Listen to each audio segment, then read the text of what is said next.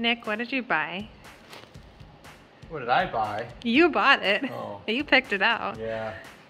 Okay, well, I got the cheapest China 50 amp plasma cutter on Amazon.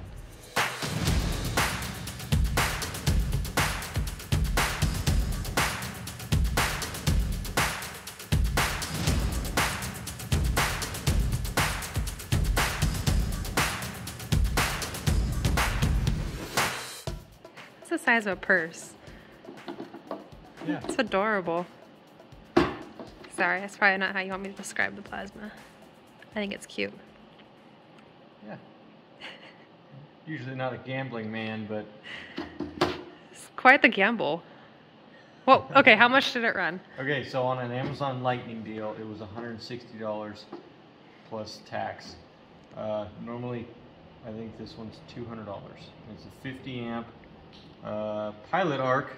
So I don't remember what the model number was, but it's got the automatic arc, so you don't have to touch the tip to get it started. Okay. So, a couple of things I did like about this one. It's got a built-in regulator that's not hanging off the back, and there's a filter inside. And it's got the pilot arc. Those are, I guess, a couple of the only features that really stand out. And it's tiny. And it's supposed to be 50 amps, so we'll see. Now, how's the plug-in work? Yeah, so on the picture, one thing I don't like now. I'll have to show it on like a screenshot. On the picture of Amazon, they show. Let me go grab it. Okay. I'll grab it. Okay. It's not sketchy at all. They show the reverse of this adapter. So now it's got a 110 15 amp cord end on it that will adapt to a 220 plug. On Amazon, it showed a 220 cord end that adapts to 110, which in my opinion is a lot safer.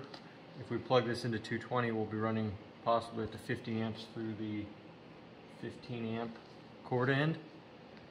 So we'll see how that holds up. I mean, I've got 30 days to return it through Amazon, so we'll try to do a lot of testing in the next couple weeks. So one of the big things we got it for was trying to cut the floors out of the Z for a floor pan replacement, and we don't have a plasma cutter at this garage, so this was our cheap option for that. Yeah. Yeah. Let's see how it does. Not sketchy at all. Yeah. So far I've got it out of the box, plugged everything in. I swapped out the air fitting to the style that we use here. So I just unthreaded the old one and threaded the new one on. Plugged the torch in. It all came with the nozzle or the tips, everything already in it. I suppose it's a decent looking. I like the drag guard on it. Torch for a, for a China plasma cutter. Yeah, the drag guide is nice, and the sheathing on this is. Oops. That's why we can't have nice things nice. when we buy China. Yeah. It smells like China. The whole house smells like China after unboxing this. Yeah. With the cheap plastic smell. Yeah. Yeah. Mm. Okay. Anyways, we've got some 1/8 inch, 3/16, which I think we'll cut on the 110, and then we'll move and go plug into 220 and try to cut quarters. Here's actually some 1/2 inch that we have, so we'll see what happens. Wow. I think this model, 50 amp, says it's supposed to cut at least 1/2 inch, so hard to believe out of the little guy. Little purse plasma. Yeah. All right. Okay, let's see what it does. Ready? Power on the back. Yep. Turns on. It's a plus. Is the fan just always on? Might be. That might be a bummer. I mean, it's not a deal breaker. I think a lot of plasmas make that constant hum. Maybe not. It's better than no fan. That's true. Yeah. If we don't hear the fan, then we'll know there's a problem. Right. So as a safeguard, how smart they were to install that way. Okay, let her rip. Okay. Starting with 1/8 inch. Okay. I'll just use the other piece as a guide, I think.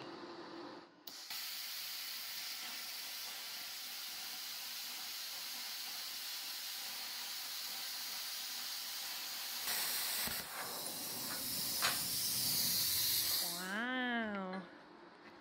Your plasma first cuts things. Let's see that cut. Don't look at that. That one got away from me.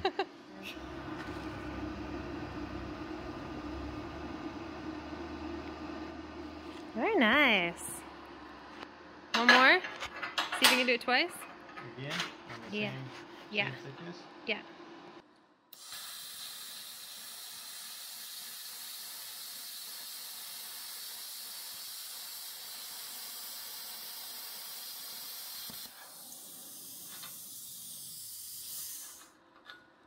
Dang. I was definitely moving too slow. It's a little bit less. Ooh. That looks pretty good. Yeah.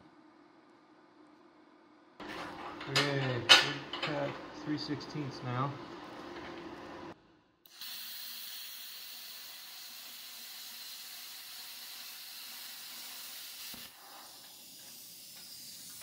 Wow. That's pretty good. Okay, now quarter. Now quarter.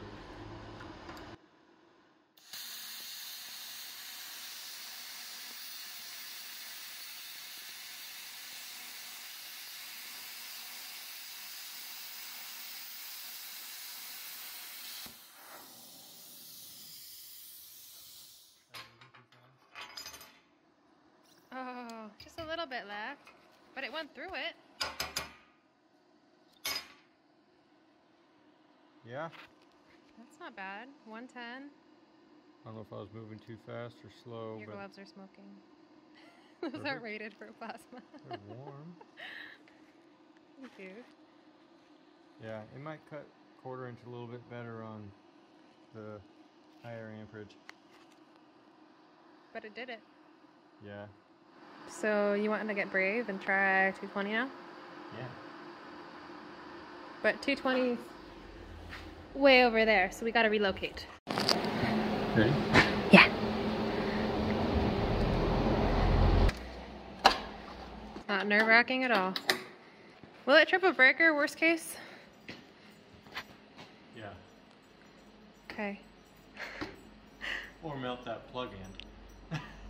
But not like our actual wiring, right? Nope. Okay. Thankfully, this is newer wiring that we're running on. We updated that portion. So it fired up on 220. Does it show 50 amps? It shows 50 amps. Now we're cutting 1/2 inch. 1/2 inch. I'll get the cord in the shot in case it melts.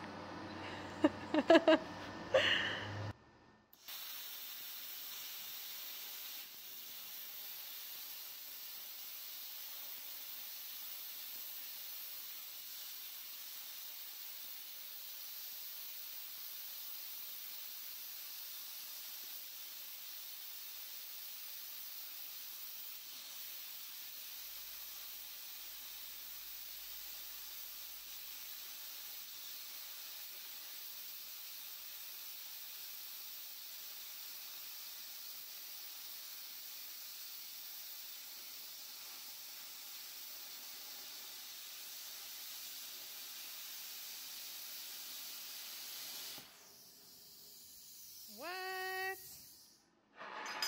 You're kidding. Okay, how hot's the cord end? It's not smoking. It's not And smoking. It's cool. 30 degrees in here. So it did cut through the 1/2 inch. It's not the prettiest, but that could have been my cut speed. There's quite a bit of slag. I'm guessing it'll chip off. But I really don't see us trying to cut 1/2 inch too often. I don't think, I mean, I don't really like building anything out of 1/2 inch or really thick material or anything really over 1/4 inch most of the time. So if we're cutting something this thick, it's either a bad day or we're just trying to scrap stuff and it doesn't really matter what it looks like. So you want to pull a tape on it? Yeah, so if you guys don't believe us, and yeah, it's 1/2 inch. Sure enough. Yep. Pretty impressive, purse plasma. What is OC? So you have 110, 220, and OC. I have no idea. That would be in the instructions that we didn't read. Yeah. Oh, okay. They are in English. They're just not spelled right. Okay. Well, we can say it works. So that's a plus. If you are on a budget and just, you know, doing hobby work in your garage, then I would say try it out. You know, definitely worth it so far. We haven't had any issues. If you are planning on running production use, like a CNC plasma cutter, maybe I would think twice, or definitely try it out in the first 30 days, or if you think you can get your use out of it in 30 days. But I mean, I suppose you could buy, you know, about 10 of these for the expensive real quality name brand ones, but so far I would recommend it, but we can update later in the comments if it dies or if we have any problems with it. And so this is the Dynaloop, and we can post the link down in the description, just on Amazon. I'm sure there's others similar like it, so if you see one you like better, try it out, let us know in the comments. And that's it for this video. We didn't have any fires, so we'll see you next time. Okay, side note, when Nick told me he was buying this purse plasma, I didn't think it was gonna work. I totally thought the wires were gonna melt or it was gonna fry on the first cut. So, let it be known, I was proved wrong, the purse plasma worked, and Nick was right. Happy? Sorry, can you repeat that? Nick was right about the purse plasma. Okay. Not a purse. It is a purse plasma.